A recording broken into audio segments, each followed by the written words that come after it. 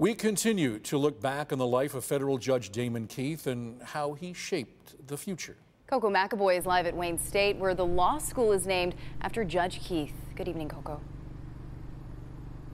Good evening. Judge Damon Keith has had such an impact on the city of Detroit and the world, and his legacy will continue here at his center.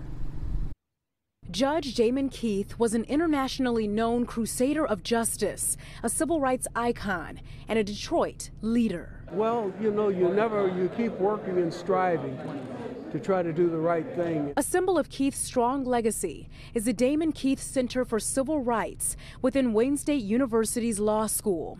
The grand opening was in 2011. To have this type of acknowledgement means so much to me, and I'm humbled by this building being named in my honor. Keith's influence in Detroit, the country, and the world is undeniable.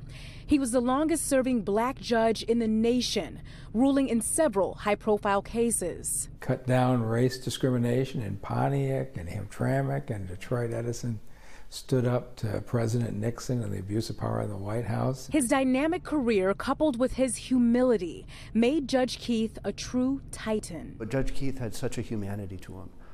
When you were in his presence, he was talking just to you. And that wasn't just me, it was everybody he ran into. That's why people from all over are reacting to Keith's passing, including Michigan Secretary of State Jocelyn Benson. He was consistently told he wasn't good enough, he couldn't achieve, and then he did. And once he did, he didn't forget those who supported him. Judge Damon Keith will be remembered as a good man who fought for social justice and won. And Judge Keith's passing is really impacting a lot of people. We have a statement from NAACP's Reverend Wendell Anthony. It reads, quote, in part, he was a great supporter and advocate for the city of Detroit and for African-American political empowerment. Judge Keith represents an era of bold and courageous judicial principles. Reporting live this evening, I'm Coco McAvoy, Local 4. Back to you. We certainly won't see the likes of him again. All right, thank you, Coco.